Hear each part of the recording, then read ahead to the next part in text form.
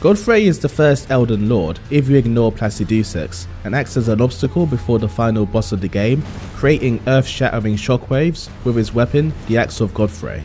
But would he be as powerful as a player as he is a boss?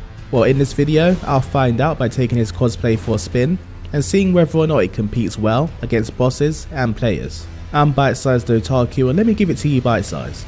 So Godfrey wears the Elden Lord set, which will give us 38 poise and decent defense, which I find disappointing as I was expecting a bit more poise and defense from the Elden Lord strip.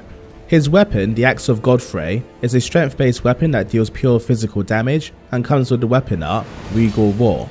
This skill performs a shockwave that deals damage and buffs you with 7.5% bonus physical damage, plus 5 strong scaling, and an altered heavy attack.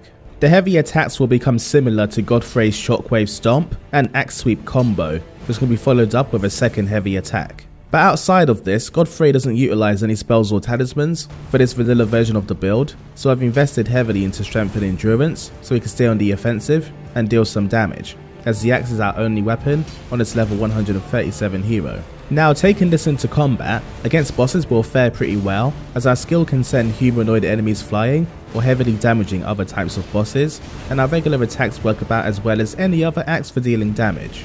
Our altered heavy attacks in PvE are less useful, as they lock us into a stamp and swing animation, which leaves us open to damage, and is unlikely to stagger larger enemies, but will send groups of smaller ones flying. In PvP, our axe is slightly more useful, as we can often trade our altered heavy attack, while benefiting from a heavy weapon capable of dishing out good damage. But this build in its vanilla form does struggle in a few areas, because despite our axe, we don't really have anything really going for us. Our poise is low, leaving us prone to stagger, unlike the boss. We don't have any ranged attacks, and our shockwaves are much smaller than the originals. We also can't benefit from weapon infusions, greases, and our damage doesn't out-damage some optimized builds that can take advantage of the things we can't. So let's make some slight adjustments. I'll add the Highlander axe, which will boost our raw damage by 10%, and our skill does count as a raw style attack. I'll also throw in the Beast Roar as a ranged option.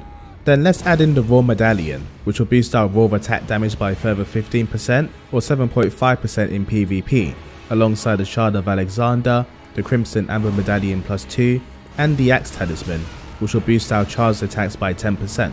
I'll keep the stats the same, as the build is pretty simple on this level 137 hero, and the results are slightly better, but not much to gawk at, considering I tried to not break the aesthetic of Godfrey by adding in anything too fancy for an advantage. While we're squeezing out some damage on our weapon skill, we're limited by our lack of poise, meaning we have to time our attacks in preparation for a trade to gain the upper hand. And this can work against some builds, but does require some practice to get right. But in conclusion, there's not much to really say on this very simple build that functions well enough with a cool weapon art and armor set that allows you to fight in style, but severely lacks the glory of the original Godfrey, which makes using this build a risk compared to more optimized builds. But what do you think? Let me know your thoughts in the comment section below, and of course subscribe. This is Bitesized Otaku, and I hope you enjoyed.